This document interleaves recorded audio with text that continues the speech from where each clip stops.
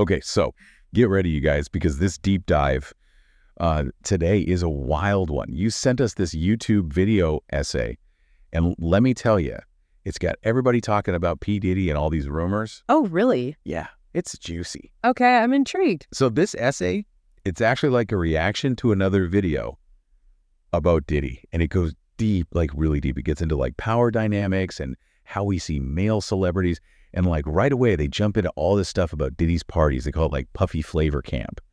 And even just hearing that term is like, whoa. Yeah, it makes you think. Right. Like it suggests this calculated thing. That's calculated and exploitative. Exactly. And especially toward these young guys trying to make it, you know, in the music biz. It's like that age-old story, the casting couch, but with a different spin. Totally. And it gets even more interesting when they bring up specific examples. Like there's this one clip. It's Diddy with a young Justin Bieber, like super young.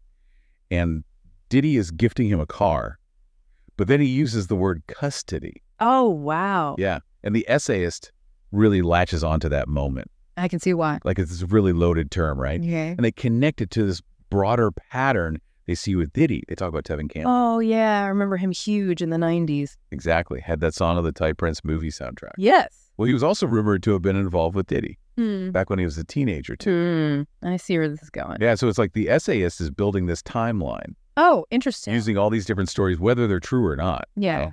But they use them to kind of paint this picture of Diddy's alleged behavior. And it sounds like it spans decades. It really does. I mean, this is something that comes up again and again, right? Not just with Diddy, but in Hollywood in general. For sure. It's like this open secret.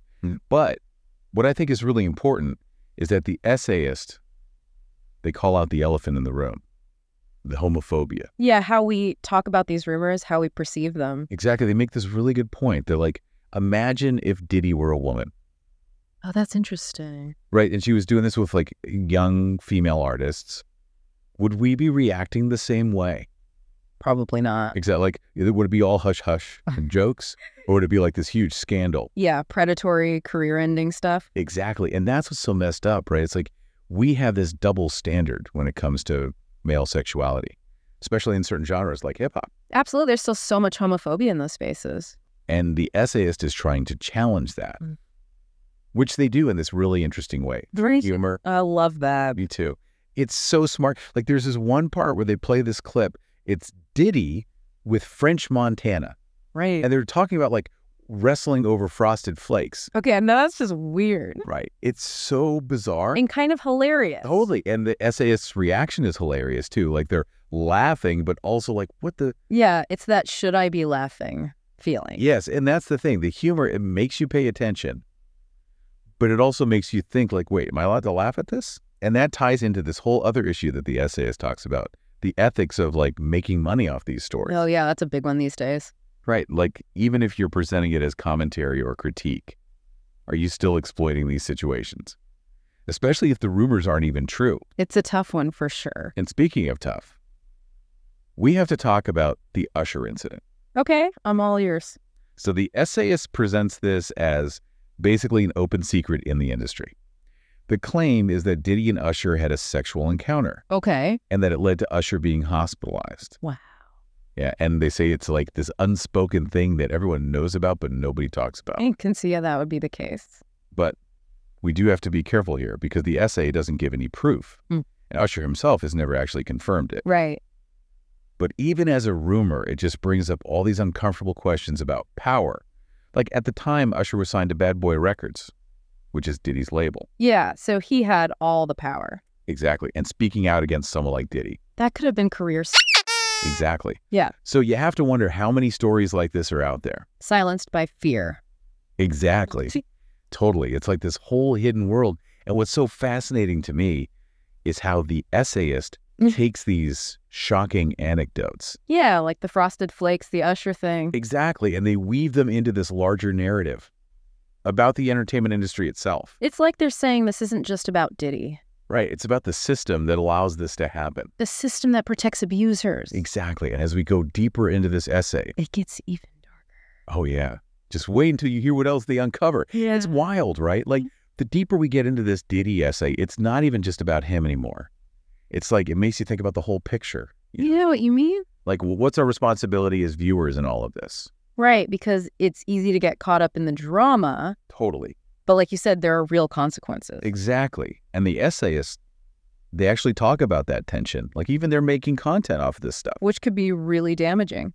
Exactly. And they even say they're not sure if it's ethical. Yeah, that's a huge debate right now, like especially online. It really is. Like, where do you draw the line? Yeah, where is that line? Nobody seems to know. It's messy. Totally. But I do think it's at least good that we're talking about it. 100% awareness is key. And what I find so interesting is how they use Diddy as like this case study to look at these bigger societal issues. Like what specifically? Well, like the exploitation of young talent, especially in the music industry. Oh, yeah, that's a big one. And it's something that doesn't get talked about enough.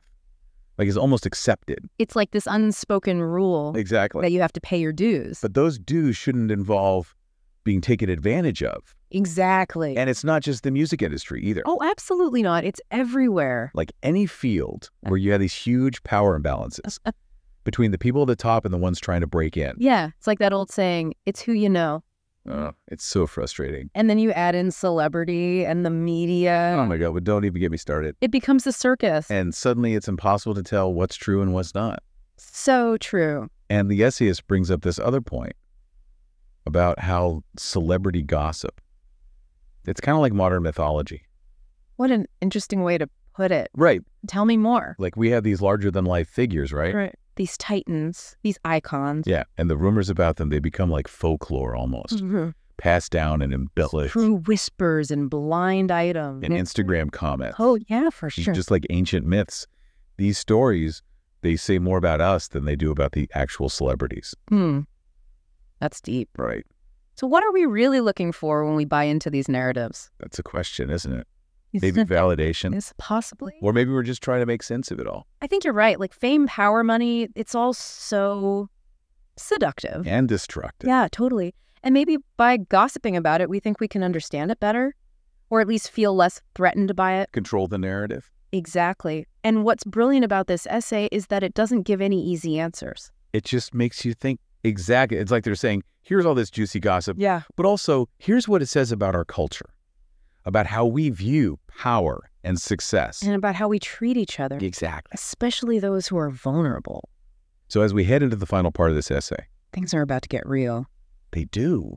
Like, do they offer any solutions? Yeah. Any ways to navigate this world of celebrity gossip more consciously? Or are we just left to our own devices? That's the big question. That's kind of crazy, right? Like we started with these rumors about Diddy and his parties, and now we're talking about like the fabric of society. Like this essay, it's gone from 0 to 60. The essayists did that. They really did. And you know what I think is so smart?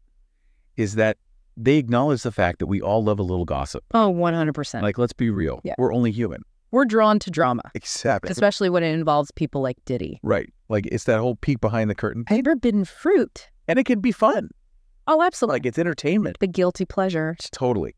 But I think what the essayist does so well is remind us that even though it seems harmless, it can actually be really harmful. Yeah, like words have power. Exactly. Like when we just accept these rumors without questioning them, we become part of the problem. We become the rumor mill. And we contribute to this culture where people are silenced. Especially those without power. Exactly. And I think that's the big takeaway here. Responsibility. Ooh, I like that. Right. Tell me more. Like we have a responsibility to be more critical. Of the things we read, the things we share. Exactly. And also a responsibility to remember that these are real people's lives. 100%. Like behind all the gossip and the headlines, there's a human being who's being affected by this. It's easy to forget that. So where do we go from here? That is the question. Do we like swear off all celebrity gossip forever? I mean, I don't know if that's realistic. Probably not. But maybe. Maybe we can at least be more mindful. I love that. Mindful gossiping. Right? Like think before you share. Question your sources. Exactly. And remember, these stories might be entertaining, but they can also be incredibly damaging. Couldn't have said it better myself.